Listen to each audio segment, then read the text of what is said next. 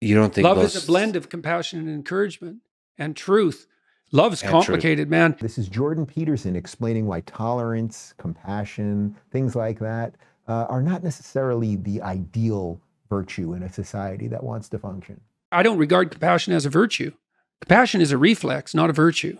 You don't think judicious compassion is a virtue? Wait a minute.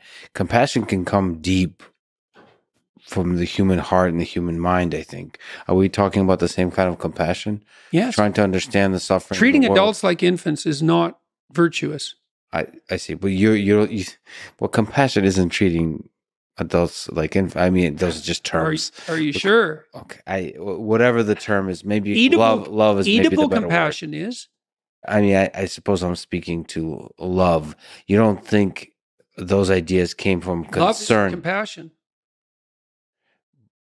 You don't think love is a blend of compassion and encouragement and truth. Love's complicated, man. Yeah, if I love you, if I love you, is it compassion or encouragement you want from me? Yeah, it's a dance. Love is definitely a dance of two humans. Ultimately, that leads to the growth of both. Well, that's the thing. The growth element is crucial. Yeah, because the growth element, to foster the growth element, that requires judgment, compassion, and judgment. Well, even. And have been conceptualized this way forever, two hands of God, mercy and justice. They have to operate in tandem, right? And mercy is, flawed as you are, you're acceptable. It's like, well, do you want that? Do you want your flaws to be acceptable? And the answer to that is no. So it's like, well, that's where the judgment comes in. It's like, but you could be better. You could be more than you are.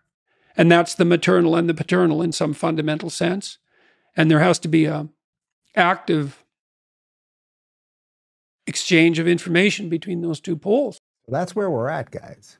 We could use a little judgment. We could use a little bit of mercy and justice. It's not to be racist and never let anyone into the country, but we also have to decide that we are a country of laws and will do it judiciously and properly and everything else. It is not just endlessly merciful to say people can steal whatever they want and do drugs on the street and come here regardless of their values. That's not merciful. You might think it's merciful to them. It's actually not, but it's certainly not merciful to the law-abiding people who live in this country right now. So we have to combine those two things, combine mercy and justice, instead of combining just wokeness and tolerance, right? Oh my God, we're so compassionate. We let everybody do whatever the hell we want. That is not great.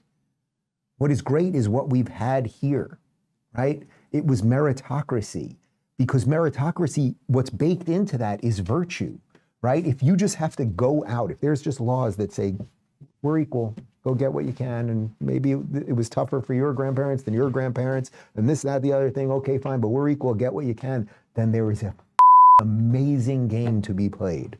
It is the game that is the jealousy of the entire history of the world.